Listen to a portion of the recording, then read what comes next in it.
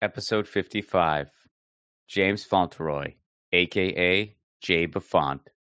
Jay Befaunt is a show host and member of the YouTube network and activist org, Revolutionary Blackout Network. I've collaborated with Jay many times in the past, both on his show, my show, and different panels. But I never knew much about him. Who was the guy beyond the online presence? All I can say is buckle in. He has a heck of a story. Please welcome to the show, Jay Befaunt.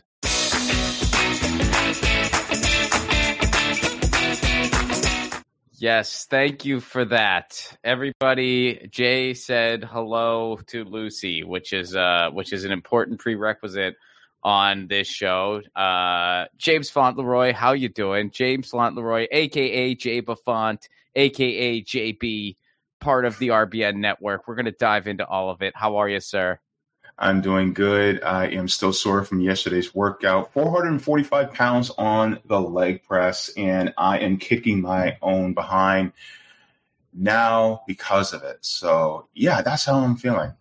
Good for you, though. That's pretty awesome.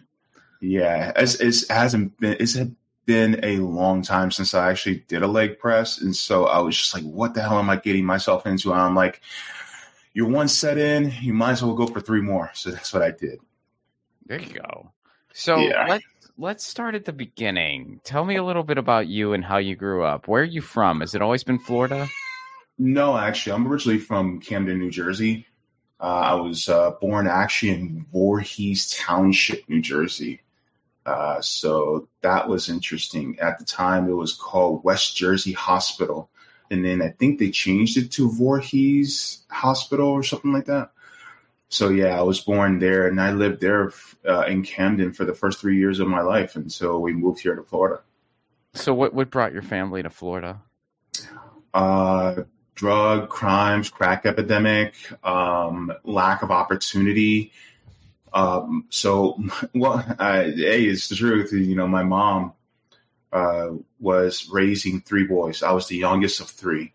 Mm-hmm. And so she saw, as a single mother, she had 3 young sons, and there was gang activity, there was drugs and crime, and she did not want to raise us in that type of environment. So you're saying in Jersey that was what was happening? Yes. Okay. Yes. Yeah. I thought you were making it out like that was what was going on in Florida. That's why you went there. I'm like, we came to have fun. Yeah. But we left there in 1987. And it was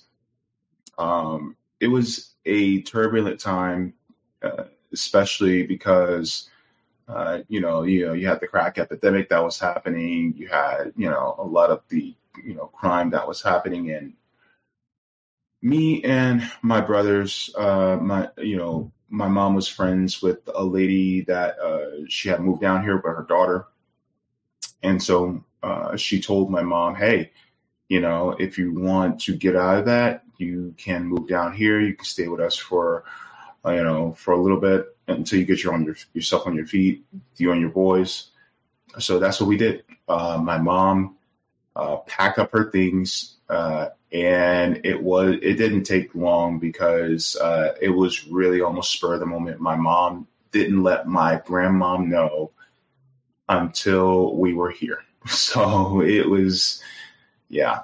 And so it was a huge move. I remember the Greyhound bus ride to Florida at 3 years old.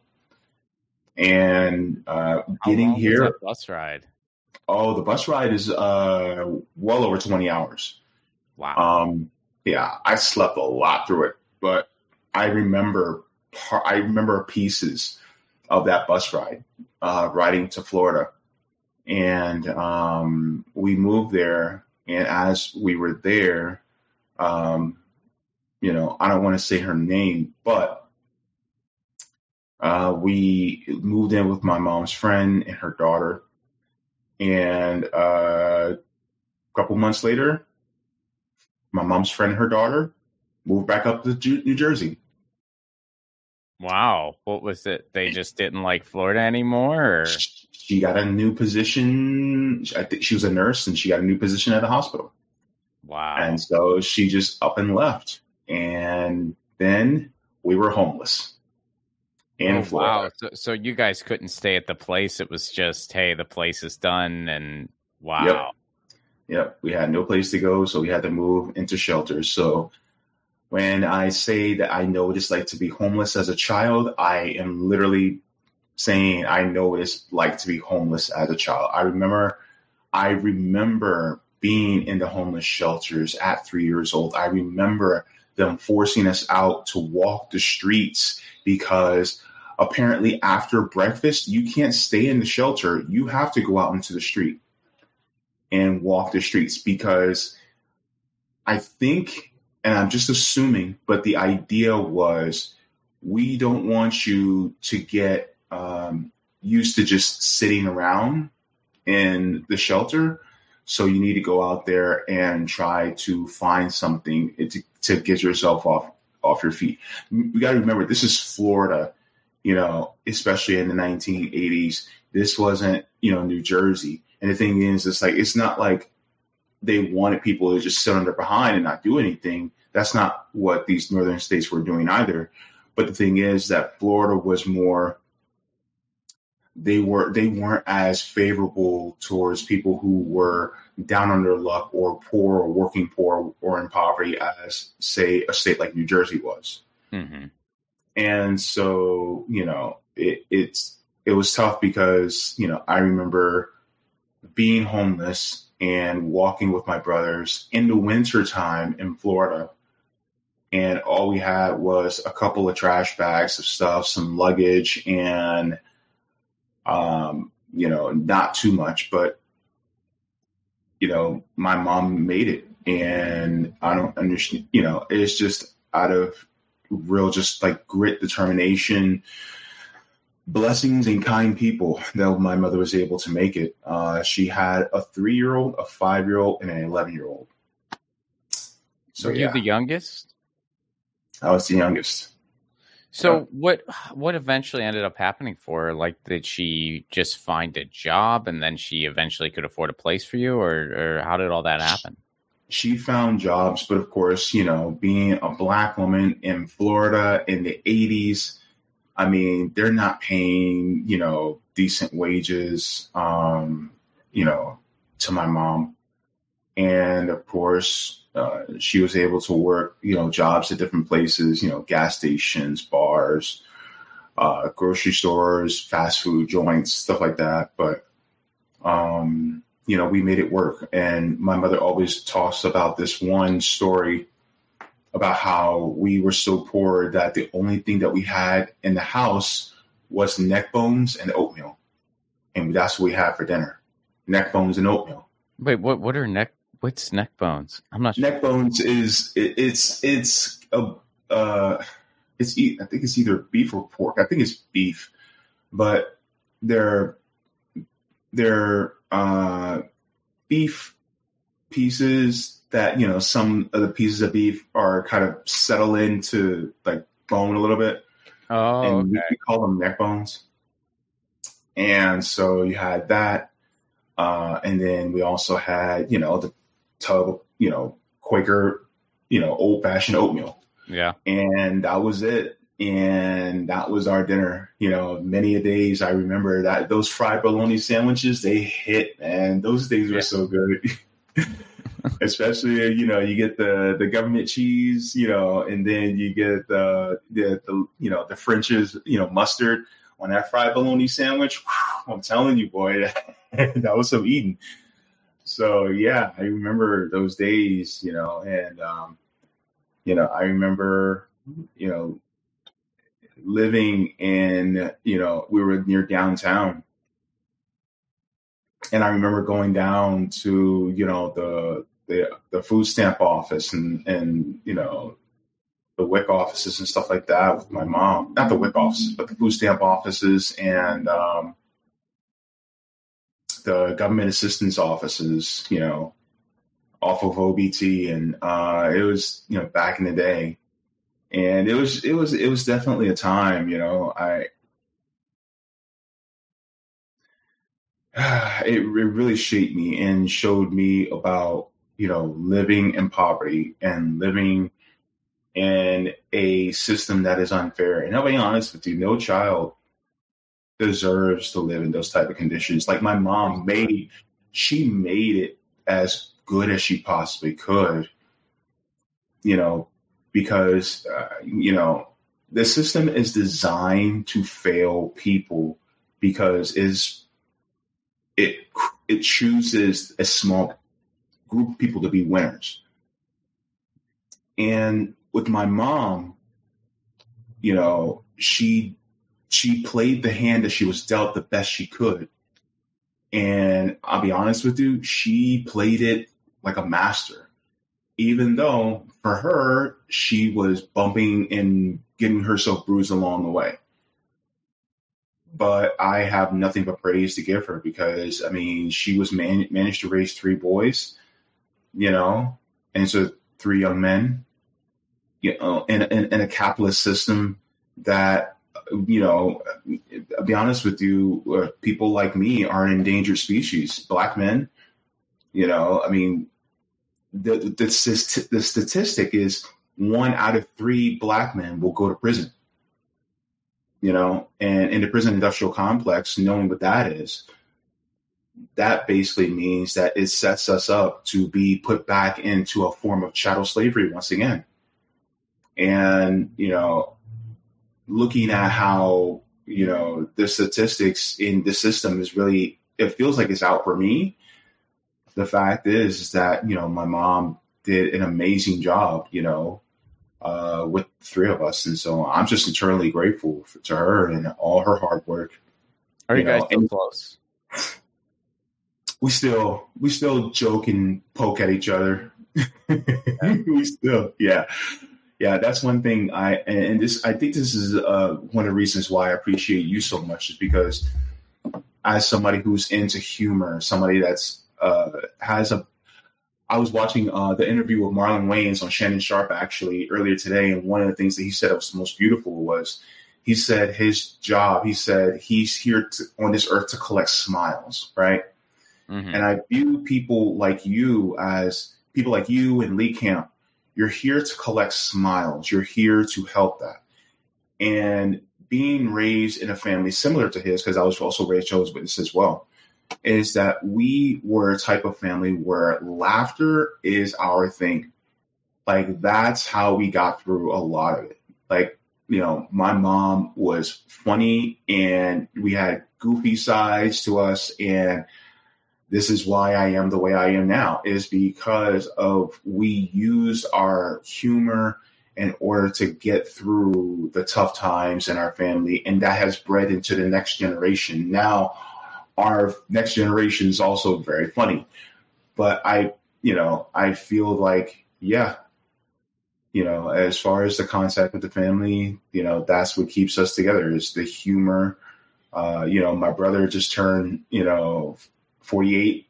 And so, of course, my other brother was, ripping on him for turning 48. So we're all in our 40s now. And so it's fun, because, they rip on each other, but it's all love. And, that's one thing I appreciate. Did you say you were raised Jehovah's Witness? Yes. I did not know that about you. Yeah, I was Jehovah's Witness for almost 20 years. Okay. What was that like? Because I have Jehovah's Witnesses in my family. I don't talk about it much, but I do have Jehovah's Witnesses in my family. But no one else in my family is one. So it's sort of an interesting thing to see. I've had some people that are ex-Jehovah's Witnesses on this show kind of talk about it in depthly. And I mean, I don't have any religion in my life, but yeah. Talk about that for a bit. What was that like? It's interesting because, while I grew up very, very heavily religious, one thing I can definitely say about the organization, and really when I say the organization, I mean the people within the organization, as you would call rank and file, the publishers, right? Very loving, kind people, deeply devoted to being as kind and compassionate as possible. That is the one thing that you can never take away from me, that I will always acknowledge. That. Growing up, it was interesting because I remember going to the Kingdom Hall for the first time when I was 5 years old. Did you go door to door and stuff like that? I did. We did. In fact, I started going door to door and speaking on my own at I think around 8 or 9. And then, I got baptized at 14. And I ended up leaving. So at 14, I was a full-blown, full-fledged Jehovah's Witness. It was January 2nd, 1998 at the Daytona Beach Assembly Hall.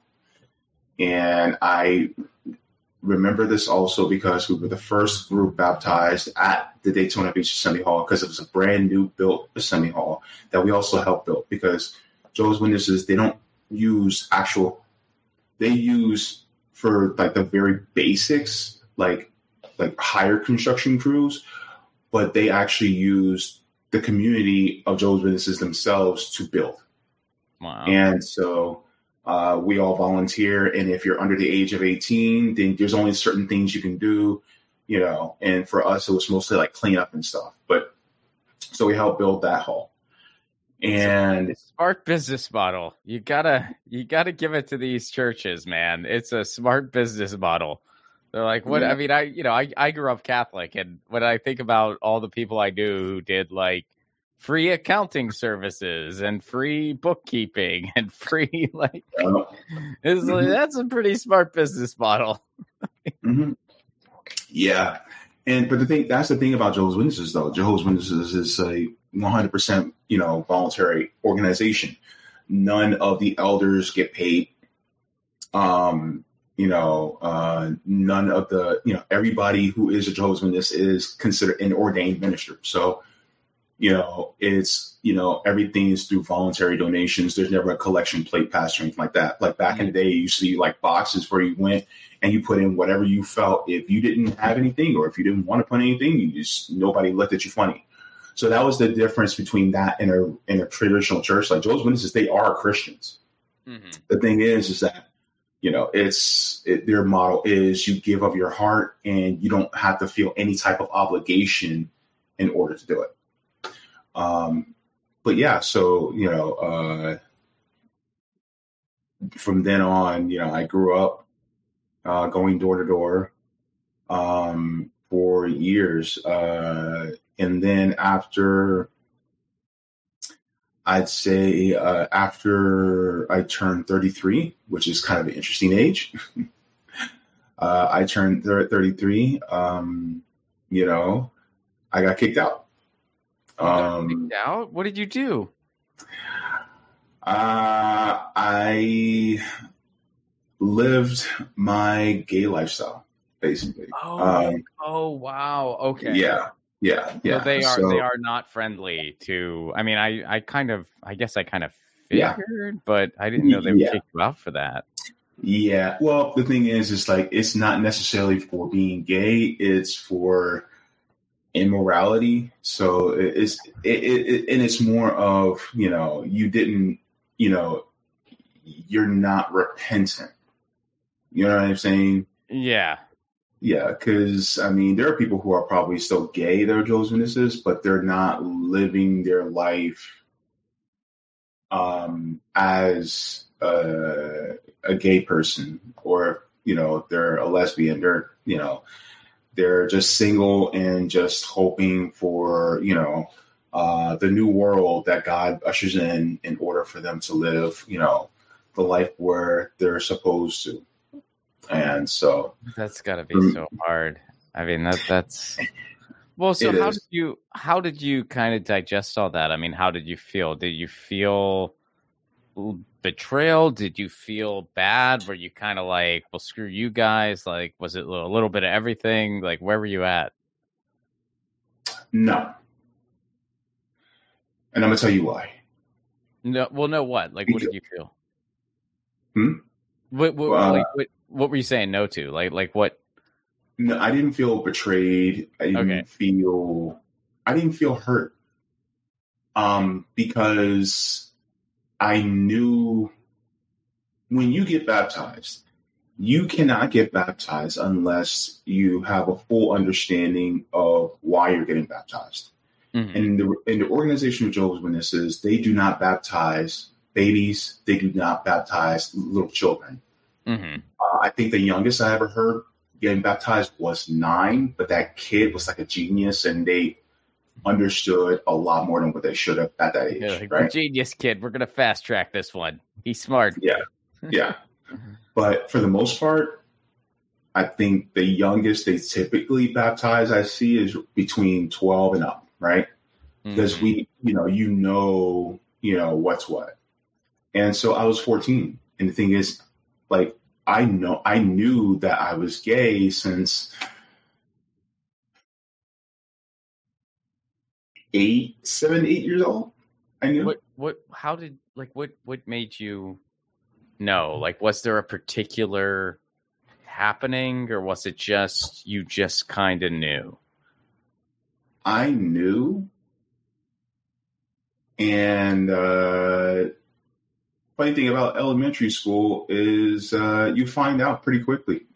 Interesting. And, Okay. yeah. And, of course, and as 7, 8 years old, I was looking at boys. I wasn't looking at girls, my age. And so I realized it. And then when puberty hit, well,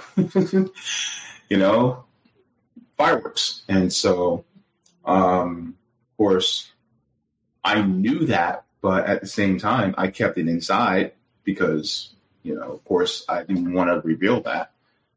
But, because, shame and guilt, things like that, and so I got baptized knowing that part about me.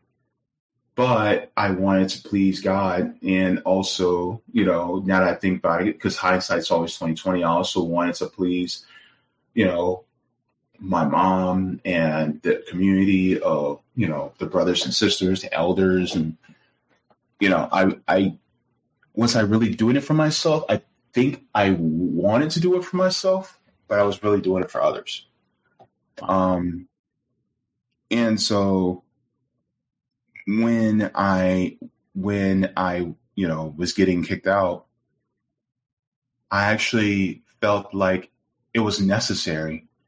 I felt like if I'm going to live, I'm going to live as authentically as possible. I do not want to live a double life anymore.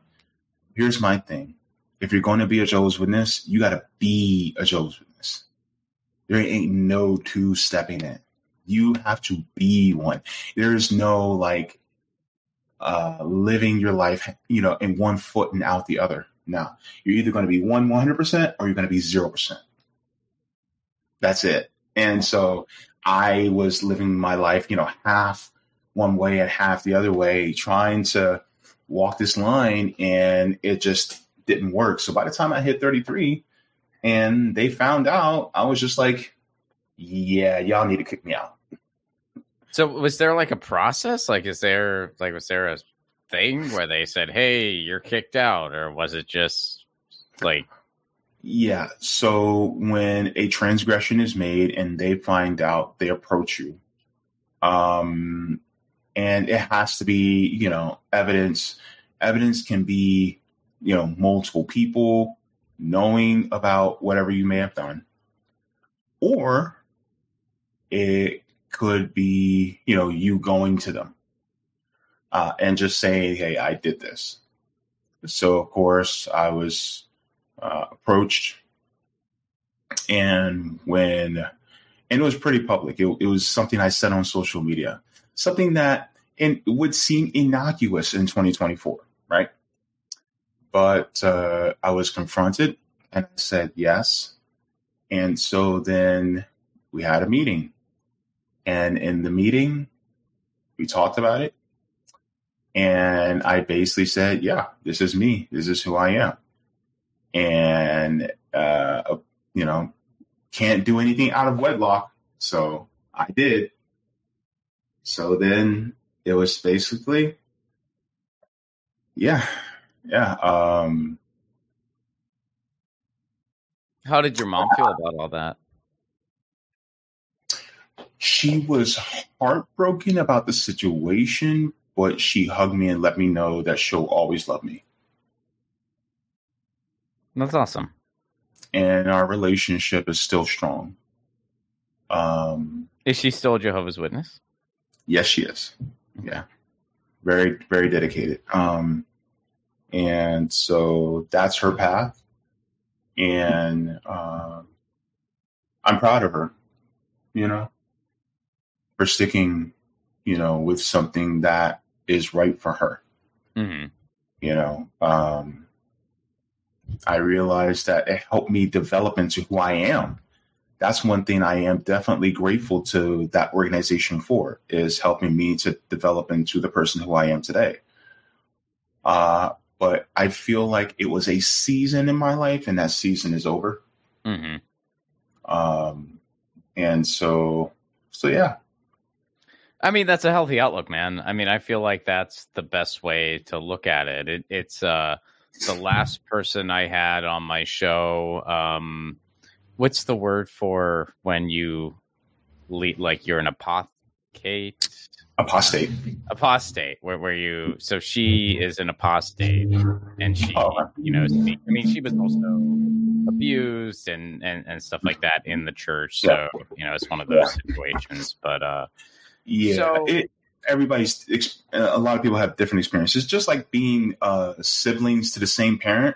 You may have had the same parent, but you have different experiences with that parent. Of course. And so for me, my experiences, I did have some negative experiences, but nothing that was traumatic. You know what I mean? And so I can only speak from my lived experience. But yeah, some people who are disfellowshipped, some feel that there is, the organization is not good in their eyes. And so, I mean, it's always going to be a thing. I mean, look, I was raised Catholic, and similar to what you're talking about, I never had any of those experiences you hear about on the news. Thank goodness. Now, I had some bad experiences as far as learning this isn't for me.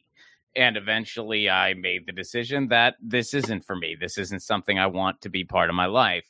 And, I still have some friends and family who practice, and kind of like you, I'm like, hey, that's your path. That's cool. Sometimes we just kind of talk about it, but yeah, I mean, I learned that it's not something for me. And I kind of feel that way about just religion in general, just based on my own lived experience. Well, so I wanted to talk a little bit about your health issues. I know you talk about it some on your show. So go into that for me. Yeah, so you kind of have to get the backstory. So back when I was 8, 9 years old, so I read the doctor's notes from way back then. This was 1992, 1993. And I read the doctor's notes, and it basically said that at that time I was complaining of back pain. And what 8-year-old do you know that has back pain? And so apparently I was referred to a pediatric nephrologist. And so my mom had me see a pediatric nephrologist. Then they tested me for what was known as nephrotic syndrome. I had a kidney biopsy when I was 9. And so it was my first surgery ever having to have general anesthesia. And so you can imagine, and I can tell you right now, I remember it was Dr. Aravani, who was the pediatric nephrologist. He was working out of Florida Hospital at the time. Now it's called Advent Health. And I remember going to the hospital. They put the IV in and everything, and they were wheeling me to the OR. And a clown stopped to try to cheer me up before the operation. And I was like, who in the hell sent a clown to try to cheer me up? And my 9-year-old mind, I'm like, no. I'm like, well, I guess at 9 you're a little old for that. Yeah, I'm like, Cirque du Soleil would have been cool. Right. Clown? No. So it was the clown had a tough audience. Yeah, very tough audience. Yeah, it's like I felt like I was being gagged, but it was I had the operation, and then they confirmed that I had nephrotic syndrome, and then that was pretty much it. I was on some medications, but I completely forgot about it. I was a bit of a chubby kid. And then by the time I hit 11 years old, we had visited my grandmother back in New Jersey. My grandmother, my mom was really concerned about my health. So my grandmother helped me lose a whole bunch of weight over the summer. And you'd be surprised what some baked chicken and broccoli and walking around a lake will do for an 11-year-old. Yeah. And so by the time I came back, I looked like a normal sized 11-year-old. I was actually skinny for once. I was shocked. My mother didn't recognize me because she had sent me there for the summer. But once I got back, as I started to get older through my teenage years, I started noticing that my right leg started swelling. I didn't give it much thought, and it started swelling, getting bigger. And by the time I was in my 20s, I just got used to having one leg bigger than the other. I just didn't realize what was going on. I never went to the doctor when I did have health insurance because I was afraid of paying the deductible and having co-pays and stuff. So I just didn't go until one day I was working at a dinner show. And so I started having blurred vision and dizziness at the same time. And weeks before that, I felt like I had a cold and a stomach flu at the same time. So this is 20s now. Yeah, 20s, early 20s. And so I felt like I had a cold and a stomach flu at the same time, which is weird. And then once I remember having a hot toddy because my mom was like, take a hot toddy, you should feel better. And then that one's kind of graphic. It's not, but I'll keep cleaning it up. But I took the hot toddy, and then next thing vomited, and then more than vomit came out. Oh no!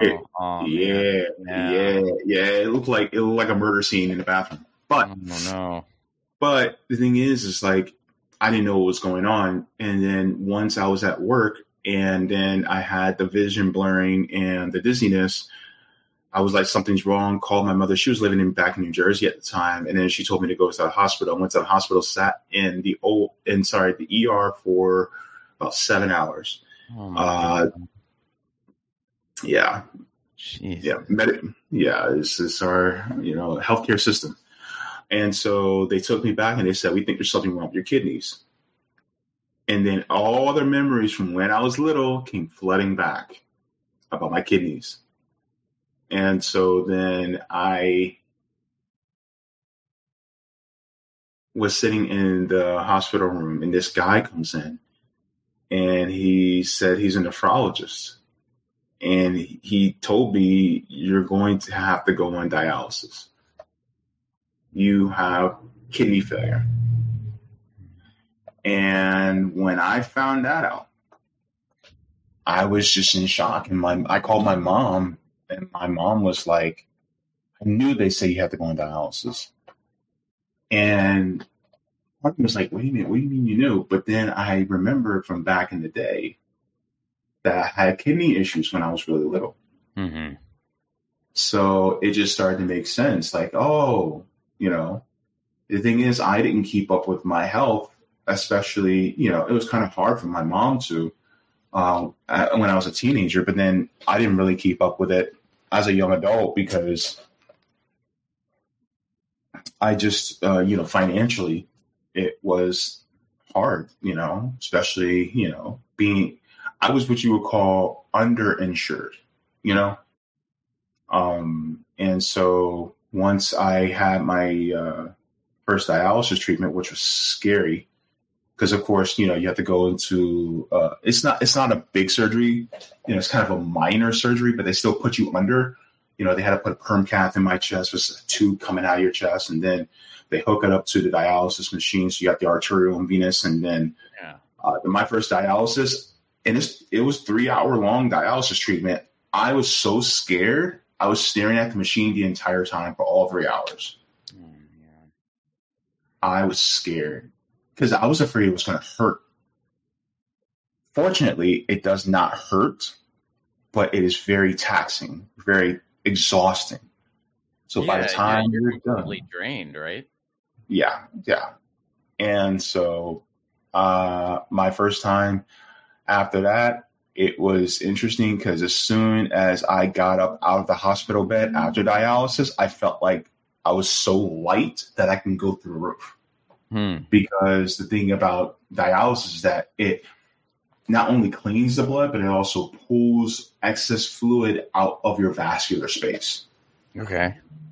And so because your kidneys aren't working, your kidneys typically pull out impurities and fluid from your vascular space, and then they deliver it to your bladder, so then your bladder executes it. Mm-hmm. And if your kidneys aren't working right, they're not really going to be pulling that fluid. So I had excess fluid. That's why my leg was so big. And that's called edema, where your tissue is retaining a lot of water. And so immediately my legs started shrinking back to normal size because my body was actually getting proper dialysis again. So every healthy human being goes through dialysis 24 hours a day, 7 days a week. Your kidneys dialyze your blood. Like you're literally going through dialysis right now, But for me, it's because it's 3 days a week and only 3.5 to 4 hours each treatment. That hit of, dialysis is taxing on the body. Yeah. So you go 3 times a week. 3 times a week, yeah. And you've been doing that since your early 20s? 16 years. It'll be 17 years next May. So, I mean, are you... And I only know so much about this stuff. So, I mean, are you hoping for a transplant or how does all that work? I mean, they have like registries and stuff, right? Or what's the situation there? Yeah, so I'm actually in the process of working on transplant. I have to get one more test done. Once I get that test done, then it is sent to the board to either approve or disapprove based on my test results. Or if I need some other things to be done, then they can say, oh, you just need this other thing to be done, another test to be done. And then I can eventually get put on the list. I've been told many times that I'm a great candidate because I am young to be on the list. Even though I just turned 40, I'm young to be on that list. So I am trying to get that done right now because it is exhausting, 3 times a week, every week for 16 years is exhausting. And I want to improve my quality of life as a activist. An organizer. I want to improve my quality of life so I can be better on the ground.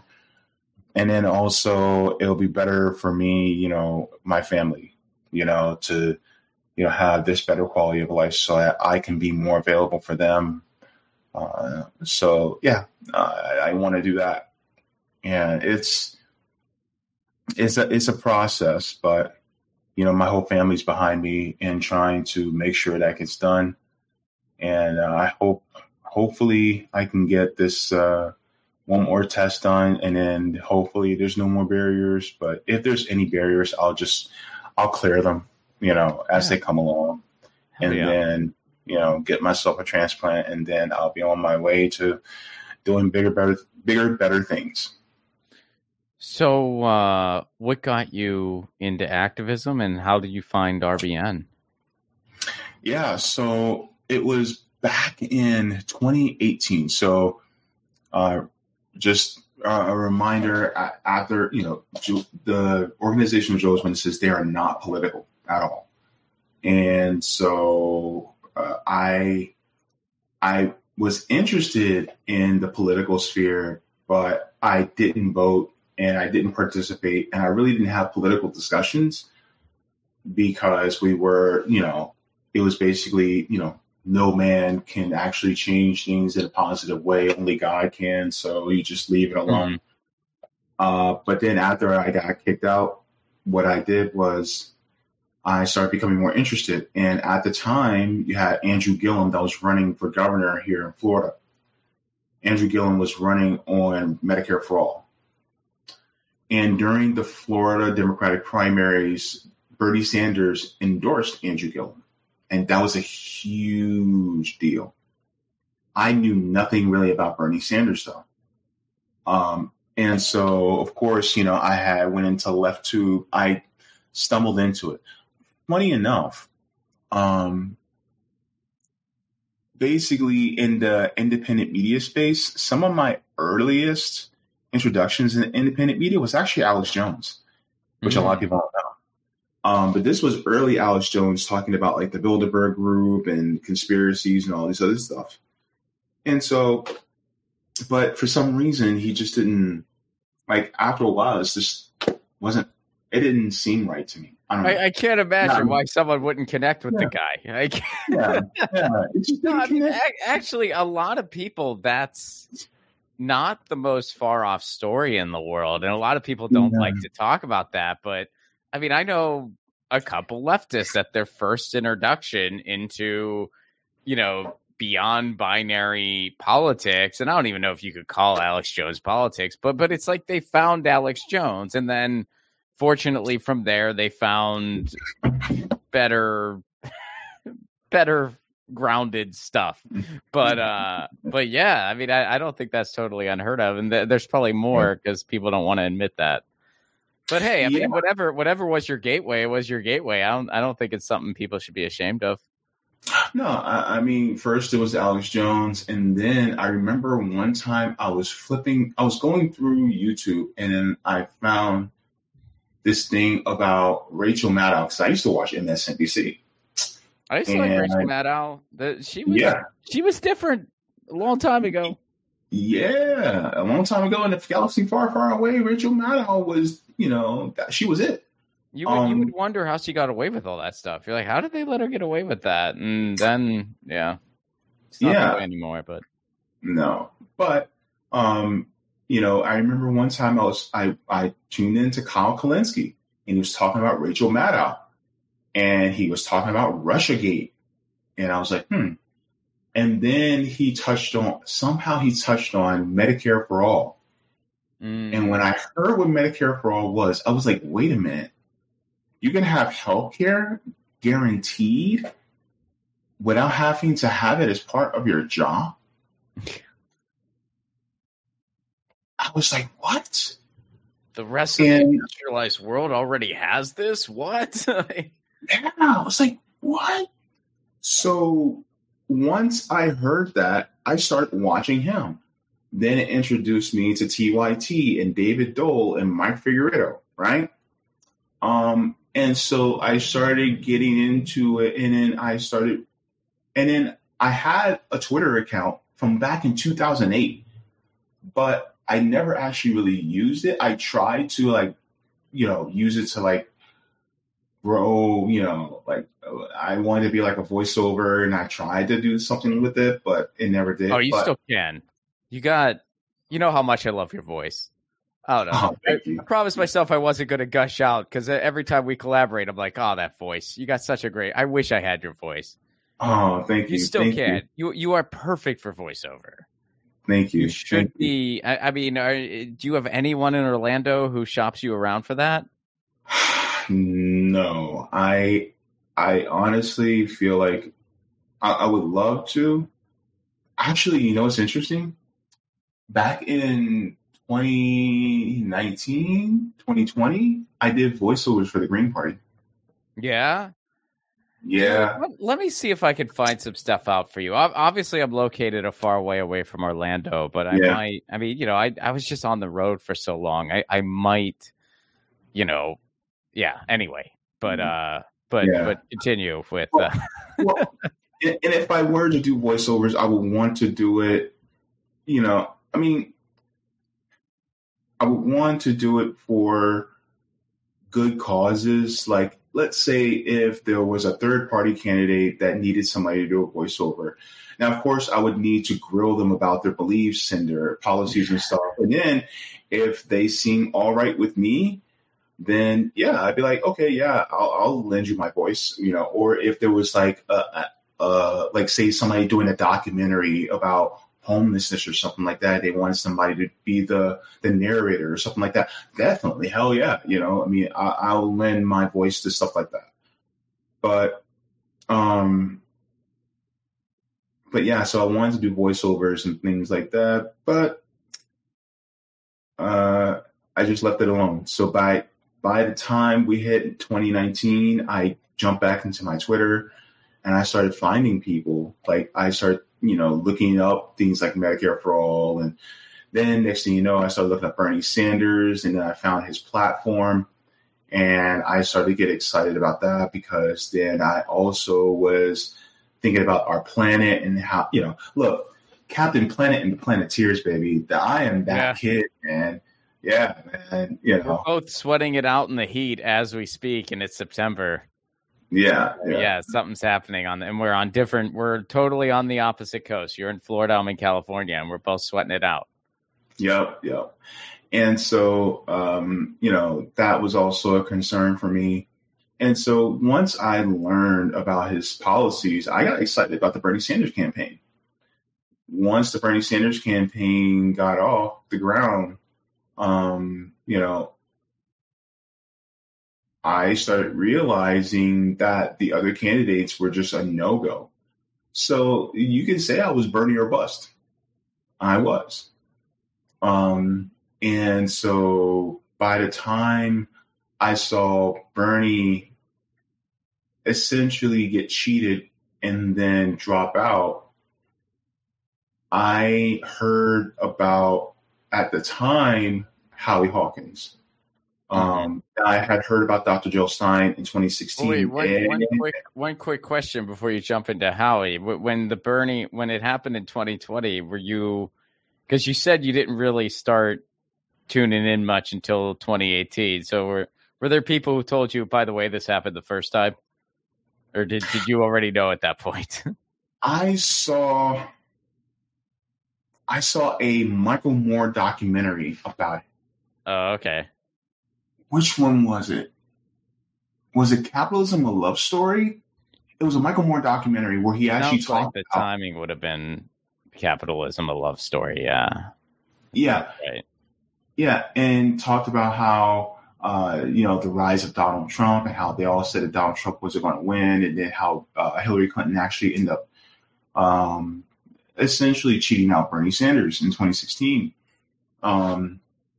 And so that's how I learned about what was going on in 2020. And I was just like, in 2016. So I was just like, man, I can't go with these people if they're cheating out candidates. And so, of course, and I heard, everybody, who was in lefty media rave about Dr. Jill Stein. I was like, okay, cool, but she's not running. So I was like, all right, well, if Bernie ends up not winning, I'm not going with anybody else. I'm going to the Green Party. Mm-hmm. So that's what I did. I voted for Howie Hawkins. And once I did that, I was very vocal on Twitter. And I saw certain people who were making a lot of noise. One of them being Nick Cruz, Socialist MMA. He was making a lot of noise, and I was making a lot of noise. And then him and Rome, especially. And then I still remember when someone first pointed me to Rome. I did. I think Nick I met first, and then I think I was, because I always was into mutual aid. Like I always paid attention to it, tried to help out in my community. and I did some kind of episode about it. This was some years ago, and I think it was Nick who hit me up, and he goes, "You gotta check out the Sky Rome." And as soon as he said Detroit, I was like, "Oh, I'm in." I was like, I gotta talk to this guy immediately. Yeah, and, yeah, Rome's awesome. Been a Rome fan ever since. Yeah, and seeing how they were online, it just sparked something. And, because I started talking about housing for all, I started talking about Medicare for all, I started talking about how the system, it's not good for any of us. And growing up, Joe, we were taught that the political system is not to be trusted. Mm-hmm. That's what we were taught. Because we were taught that, about greed and selfishness and how a lot of them will use the political system in order to, further their aims. So, of course, I had no trust in the system from the outset, right? So going into 2021, Nick had this podcast called the Black Rose Brigade. And it was a bunch of us who were Black and on the left that were speaking, in a podcast. So it was myself, Compton J, known as CJ, Rome, RJ, Jackie, and Nick. And we had a meeting afterwards because they wanted to meet. And this was actually my second time being propositioned with being part of a podcast. Mm-hmm. The first one didn't work out because there was this whole breakup between the Forced to Vote crowds. Oh, really? Yeah, it was. There was was that a later RBN thing, or was this just other people online? No, it was before RB. It was before Fred Hampton left us. Oh, okay, gotcha. Yeah, that's how early it was. And so then I got proposed with this, and so they wanted to meet, and they said, I think we should make an actual group. Mm-hmm. And that group, we thought about a name, and we actually we were inspired by people like Fred Hampton. Mm-hmm. And it was coincidental that a movie about Fred Hampton came out that same time, that spring. And so we started FHL on April 1st, 2021. And we were like, yes, it's April Fool's Day, but this is no joke. Mm. And we started it, and we had got, it's because of our connections on Twitter, we hit the ground running. We had some big names already early, and it was great being able to speak to all these different, people. Fast forward, and then we changed our name to RBN. I think it was late 2021. I think it was November of 2021, where I decided that I wanted to also have my own channel as well, because we had added in, Savvy Sabs about a month or two after we started. And then I saw that she still had her own channel, and I was like, you know what? I need to have my own channel too. I wanted to. And so that's what I did. And I got my own channel. Nice. And so doing that with RBN, and I've been doing that ever since. But I kept moving further and further to the left, the more I learned. And so then, because I started out, I was basically a progressive. Then I went from progressive to social democrat. Then I went from social democrat to democratic socialist. Then I went from democratic socialist to socialist. Mm-hmm. And then I went from socialist to, first I said libertarian socialist was cringe. I was like, what in the hell is that? Well, I feel like that term's been sort of reassessed. I mean, it used to be a clear defined thing. Now it's a little bit Like it depends on who you say it to. I mean, I always say if I had to check one box, eco-socialist would be the clearest one. Like I would say eco-socialist for me. But I mean, I got some things that are, little communist, little anarchist, a lot of socialist, and I don't think there's any total one thing that's like 100% all, except for anti-capitalist. But I don't want to be defined by what I'm against. You know what I mean? That's true. That's very fair. So I moved all the way to, and I have to credit this with Nick and Rome especially. They shoved my ass to the left. They said, "Come on, dude, you're coming with us," and I was just like, "Okay." And so now I consider myself a full blown commie. The funny part about it is that something about it I was never afraid of it. Mm-hmm. Because it was like, what did they actually do that was horrible? And people will talk about, oh, they did these things, they did those things. And it's like, is that accurate according to the actual history of, communists? And it's like, when you find out that, there's stories are, either misconstrued or told wrong, or a lot of times somebody who has capitalist proclivities, they will try to usher you into the other system. Then right. Come to find out, it's like any experiment can be taken into an authoritarian place, and for some reason, people have used. Well, we all know the reason, but the obvious reasons, people have used that to completely demonize all of communism. They never hold capitalism to the same scrutiny. They never do it.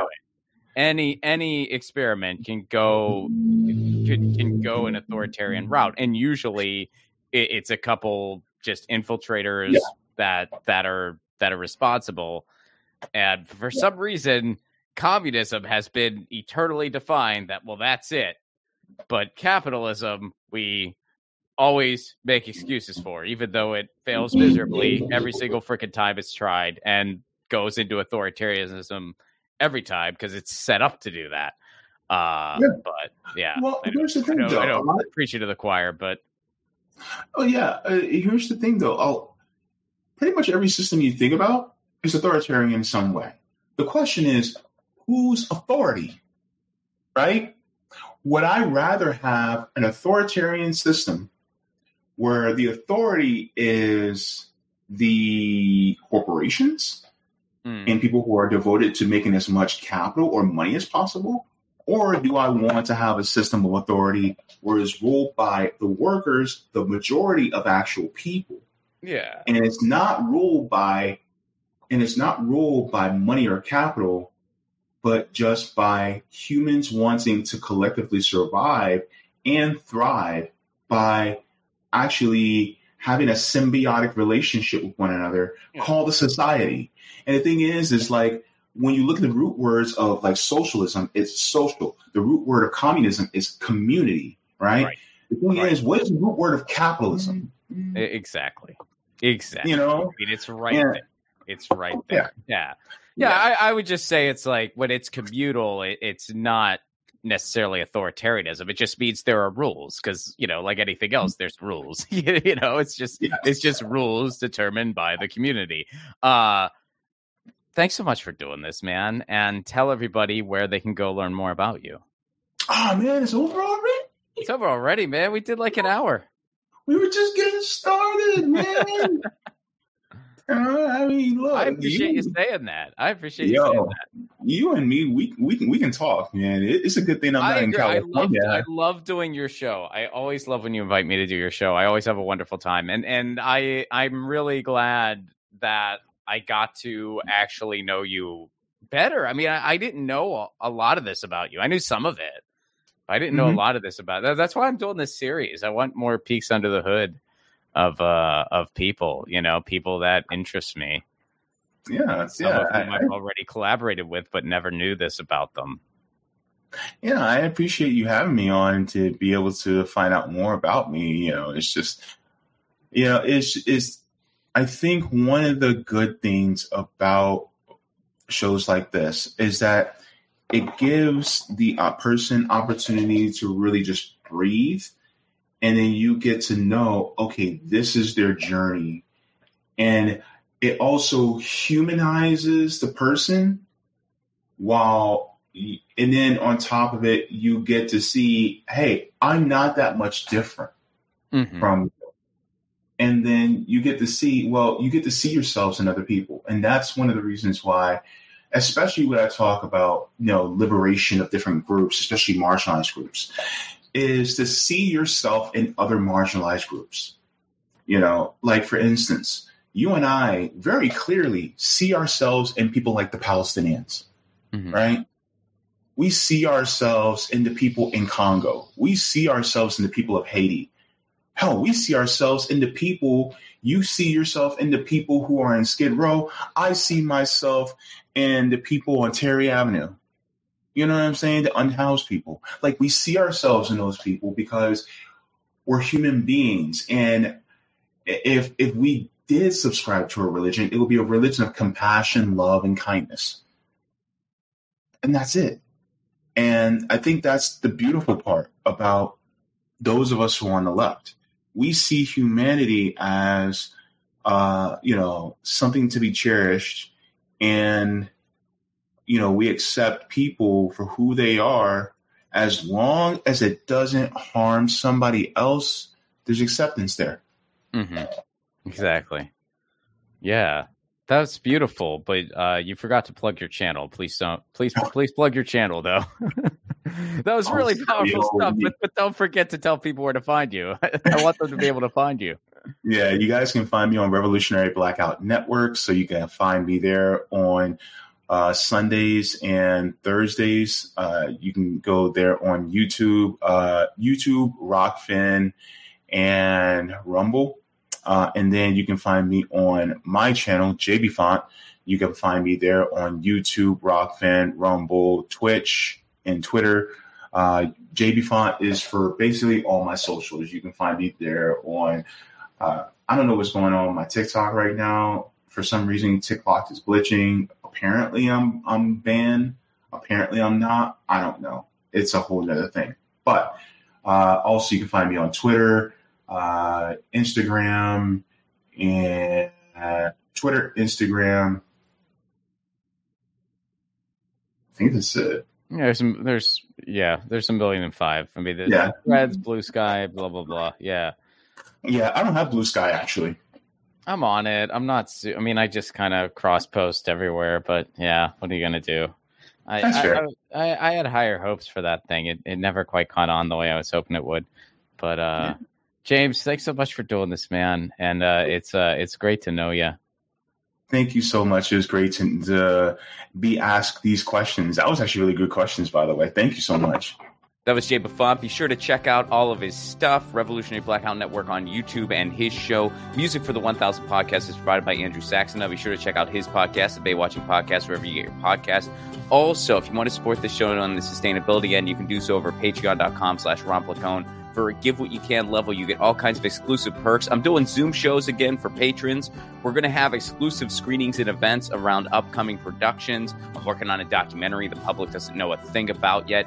You can join this community for a give what you can level. Even $1 a month goes a long way. And last but not least, I wanted to say thank you to everyone who came out to all of the Left at Wall screenings. We finally concluded the screening season in London on September 21st. Last week, we concluded the screenings, so thank you to everyone who came out in Tucson, Washington, D.C., Pittsburgh, Pennsylvania, Los Angeles, Idaho, and London. And, of course, everyone who came out to the virtual screenings as well online. We are moving on to the next phase of Left at Wall, and I can't wait.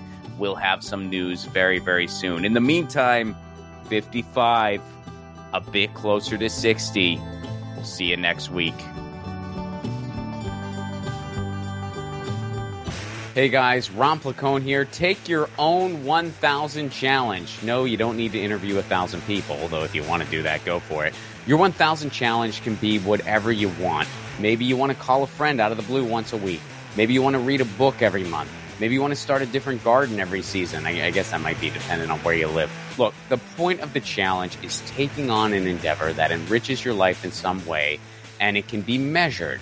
And then, of course, you do it regularly. That's what 1000 is doing for me, and hopefully for you too. The main reason for this podcast and every podcast I've ever done is to build community. So take your own challenge. Then join our Facebook group. It's called 1000 What's Your Challenge? ? That's 1000 What's Your Challenge ?